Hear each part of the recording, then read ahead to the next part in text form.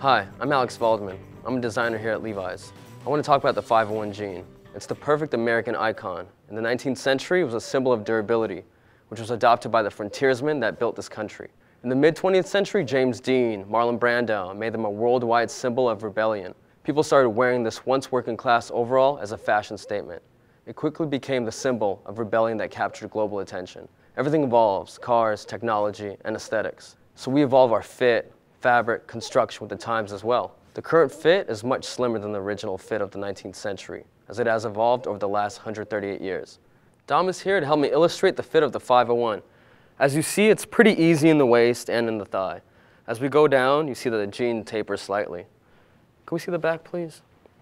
You see in the back, we have this anti-fit in the rear. This is what gives the 501 its signature look and shape.